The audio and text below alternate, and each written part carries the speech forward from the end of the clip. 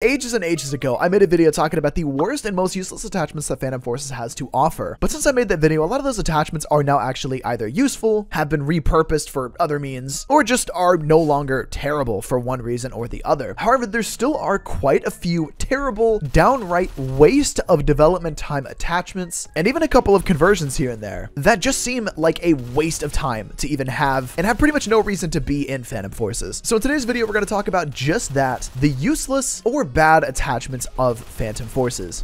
So the first attachment that I want to talk about here is a sight, in particular a scope, more particular, the Electra 5x. The Electra 5x on the surface is actually one of my favorite looking scopes in Phantom Forces because of the very fact that the reticle is just so simple. If you look down the sights, it's just a plus. I'm sorry about all the shaking. Someone is firing something large near me.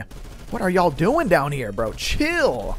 You can see just looking down the scope here, we have what's called eye relief, essentially like the blackness that's around the edge of the scope kind of coming into frame, not even touching the mouse, just ADSing. Though this gets quite a bit worse whenever you actually try firing the weapon, because you can see it has that flickering effect to it. And this is on basically every single weapon that this exists on. It just makes it nearly useless because of the fact that, again, while the reticle for it is just so nice and it's such a basic scope and it has a laser, but just because I think it's like the exact scope distance that they have from the camera. I think it's something to do with how that's set that just makes this so freaking bad. And this is on the C7A2, a relatively low recoil weapon. Shoot, we could take it to something like the freaking MG36 even to prove my point further. Look at this, ADSing, lots of eye relief, start firing, flickering. Lovely. By the way, one of the things that I forgot to add about the Electra 5x is that there's no proper alt aim for this sight. So you can't like scope in and have like a better scope view. It is only stuck like this. So if you don't like the scope sway, you don't like the way that it flickers when you fire, well, too bad. That's the Electra 5x for you. The next thing that we're going to talk about is yet another sight, and that is going to be the Steyr sights. The Steyr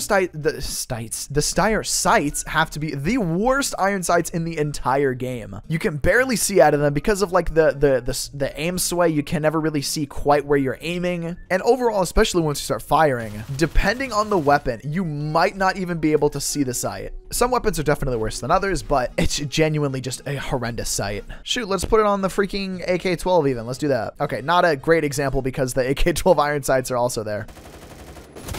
Oh, you're loud in there, bro. You're loud in there. Bye-bye. Generally, it is just a very poor and flat iron sight that's boring and could definitely use a little bit of tweaking to make it better. Though potentially the most useless of the bunch here is probably going to have to be the Maglite. With some of the more recent updates, or I should say, I guess the most recent large update that we've gotten to Phantom Forces, a lot of maps are forced to be night maps now since everyone gets to see the same day-night cycle. And because of the new lighting, flashlights and stuff are a little bit more useful. Like you can see here, this room is pretty dark, and then the Maglite does light it up. It works pretty well for that. But the thing is, who is going to use this as their main sight? Why not just put a flashlight in like the grip or the other slot? I mean, it's literally free. It's literally, you go here, requires 0 kills to get a flashlight. Same with the underbarrel attachment. Bro, just slap 2 flashlights on. Why do you need a nearly 2,000 kill requirement sight removing attachment that just glues a Maglite on top of your weapon? This is less useless, I would say, because it does technically have a use, that in being, it kind of does technically light up dark rooms, I guess. You can see there, lights up the room, nice. But what it actually is a bad attachment because it just don't use this. Just don't use it. I don't get why you would use it. Something else that I would consider pretty bad or maybe a little bit more useless are going to be the canted sights. We have 3 different variety, or I guess technically 5, but we're not going to include these bottom 2 here. We have 3 main canted sights in this game, that being the canted iron sight, which is just nearly unusably ugly, bro. Like, who is going to go out of their way to use this? Who? Tell me.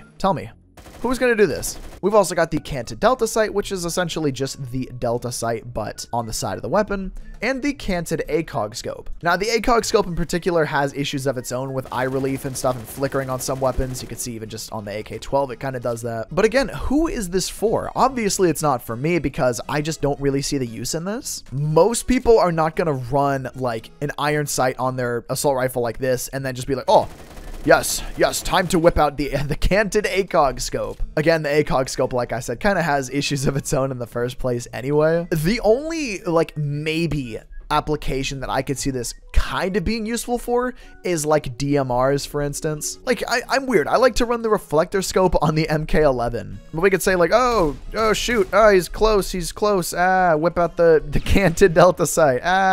But it's just such a niche attachment that I rarely, if ever, see people use. And typically, more than anything, I see it just kind of as a meme bonus attachment, because otherwise it doesn't really have that practical of a use, namely with things like the canted furrow or animu sights. Because again, who's gonna use this? Who's gonna go out of their way to use this? Some people, probably not me. Just use a laser or something. You'll probably get better benefits out of a laser than you will these canted sights. Anyway, though, enough about these sights, because I'm here to dog on something that I think a lot of people are not going to be happy with, and that is the lasers as a whole. We have the red laser, the green laser, the blue laser, the yellow laser, and the tri-laser. And these all have their own tiny little baby micro changes that make one better than the other for all these different particular use cases. But I kind of have a bit of a proposition more than anything else, because while yes, the lasers do technically have a use to them, I think we could actually integrate them into the customization a little bit better for this game. So my idea, scrap all of the lasers, give us one default red laser that we can change the color of as we can with some different sights. Like for instance, I got the coyote sight here. I can edit the sight color. I can make it any funny color that I want. It comes out pretty cool. I can make it match my skin and everything. And with the case of the lasers, I think that we should be able to do this too. And as far as the stats go, I think we should combine all of the different benefits kind of into like one single spot. So we could essentially make all the lasers have all the same effects as each other and all the benefits mashed together, just with the extra customization of being able to change the color of the laser. We do actually kind of have this in the game already with the WA 2000, which if you put on the red laser, it's pink. Why is that? I don't know. Is the actual weapon have a pink laser?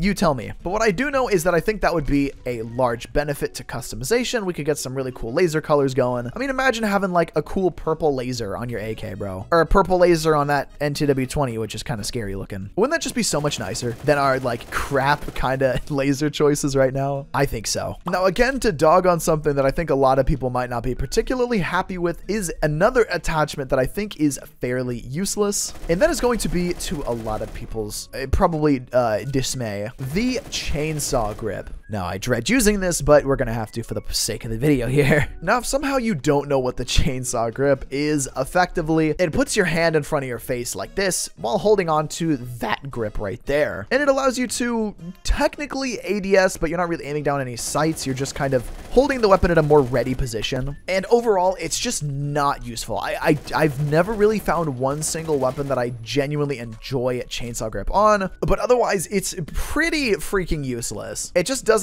allow you to aim down sights, which I think is dumb in the first place. If you don't want to ADS, just hip fire. Why is it so hard? Just why? I think this would be great if like maybe certain weapons, it was either a free attachment, things like the M60, and then maybe give it like crazy recoil benefits if you hip fire with it. But the thing is that in basically every single case, the vertical grip is just a straight direct upgrade for hip fire than the chainsaw grip. So why do we need this? What benefit does this have for the game? In regards to the M60 example that I used earlier, it does have a particularly interesting use case for the chainsaw grip, because it does give you like the side grip thing here. It allows you to kind of flip it up and then you actually use it, which is kind of cool, I guess. But again, it doesn't really have like, it's not like lowering my recoil or anything that I can see. And I'm a very surface level guy. So if I don't see it, then it's not happening. Yeah, it's chainsaw grip's kind of useless. And in some weapons in particular, it makes the weapon completely unusable. A good example would be this here MP7, where it gives it to you on the side of the weapon. And as soon as you ADS, your whole screen's covered. That's it. You're just like freaking dabbing or something. I don't freaking know, bro. I don't know what you're doing here, but it's not something that I want to do. Otherwise, that is pretty much going to be it for today's video. I went through a good amount of attachments and stuff, and over the last several months, Stylus has done a pretty good job at making some more stuff a little bit more useful than it used to be. Namely, things like the scope update from a year ago that made scopes just actually useful in this game. And because of the new layered recoil, the sideways grip seems to kind of be a little bit, you could say, meta meta at the moment. What do you think are useless attachments in this game, or useless conversions, or useless weapons even for that matter? Definitely let me know in the comment section below, and maybe I'll end up making a part 2 to this video. Do you agree with any of my hot takes in this video? Is everything I said horrendously wrong and you hate my guts? Let me know all that fun stuff in the comment section below. Also, if you did enjoy, please do subscribe with notifications on so you don't miss a single video. And if you want to see more videos just like this, you can do so with the Phantom Forces playlist up on screen, along with all the channel members. You guys are absolutely incredible. Thank you so much. If you want to become one, you can do so with the link below. And with that, I hope that you guys enjoyed today's video. Thanks for watching, dudes. Peace.